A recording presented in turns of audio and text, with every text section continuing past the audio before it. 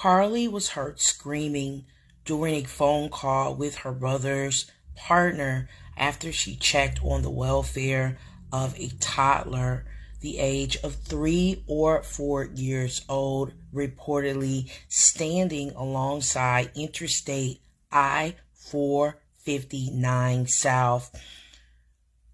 She's been missing since Thursday.